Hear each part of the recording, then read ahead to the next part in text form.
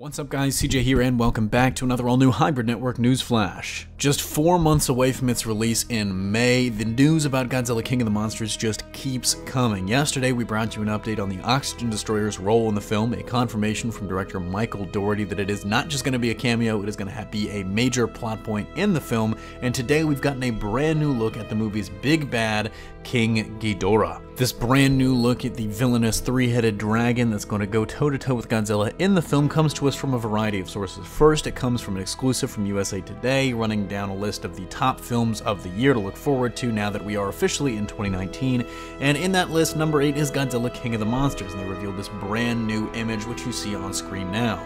In the image, Ghidorah towers over this flying fortress that we've seen in the trailers. It kind of looks a little bit like a stealth bomber, but the engines in the back show you this is not a normal plane, this is some sort of futuristic thing, and from what we see in the trailer, it kind of looks like it might almost be like a mobile command center of some sort, kind of just a really large plane. I guess the Godzilla universe's equivalent of like a helicarrier is what comes to mind, because this is not a normal bomber. And in the background, we see the iconic yellow lightning so often associated with King Ghidorah, which in this movie is kind of being done in an interesting way, as we've touched on in previous videos, because he's now got the ability to basically create storms wherever he goes. They just follow him. But the image was also posted on Twitter by Godzilla King of the Monsters director Michael Dougherty, and he added a little bit of an interesting quote for a caption to the image, and upon his head's the name of blasphemy, which you biblical folks might recognize as from the book of Revelations, describing the beast of the apocalypse. So Ghidorah absolutely living up to that title. He is bad news, and that's being telegraphed